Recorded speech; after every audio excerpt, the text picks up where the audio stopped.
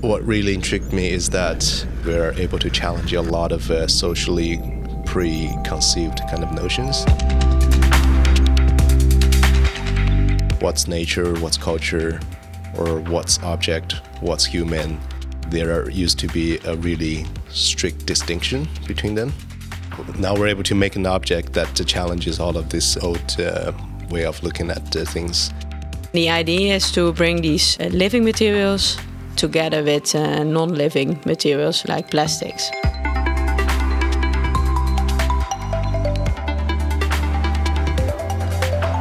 We're actually able to culture cells on a three-dimensional complex structure, like for example the vase-shaped scaffold. It's not as easy as it sounds. You also have, for example, gravity, you have curvatures, you have bridges.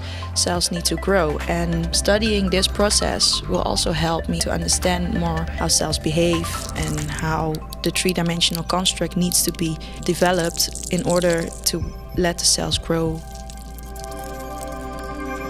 I'm here to give format that is possible to engage with the public and to raise questions socially. When we make Delft Blue, I think what's interesting is that we can have a new perspective to ask about, what does it craftsman mean in the post-natural era, and what does luxury mean in the post-natural era?